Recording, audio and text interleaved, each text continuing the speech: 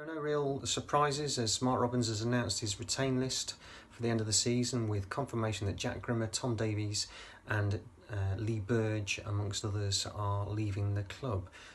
Robins will now make a goalkeeper a priority this summer, as well as needing at least one new centre-half.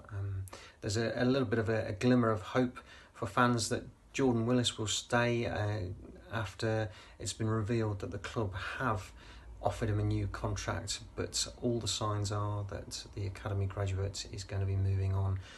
He's desperate to pursue his ambitions for championship football, and he's got a stack of clubs chastening his signature as he leaves, or he potentially leaves as a free agent.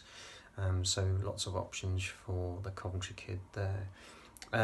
In terms of moving forward, Robins needs to probably get in a minimum of 7, if not more, new players to fill the various positions that are now vacant, including the 4 loan positions, of course.